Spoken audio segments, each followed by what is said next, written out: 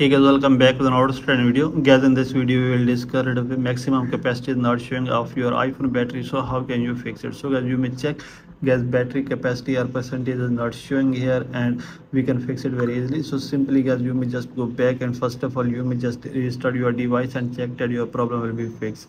The second method is guys, if your problem is still not fixed by this method, then you may click here on general, and here is the option of software update and update the your iPhone software to latest iOS version. Then go back and you may just restart your device and check that your problem will be fixed. If your problem is still not fixed by this method also, then you may click here on date and time and click on set automatically turn this on. Then you may scroll it down, and here is the option of transfer or reset iPhone. Click here and you may click on reset and click on reset all settings.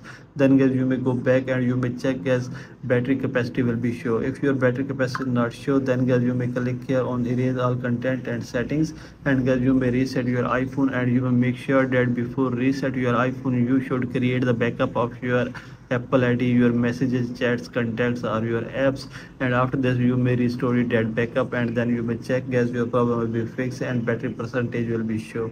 If your problem is still not fixed by all these methods, then guys you may contact to near Apple support care customer, and you may tell them your problem because you have not original battery in your iPhone and your battery has been changed. So you may ask them to change your old battery to new original battery, and they will replace it to your new original battery, and now this pop-up will be disappear, and now you can get your battery percentage easily. So by all these method you can fix it very easily. So this is the video guys. For more videos please subscribe our channel.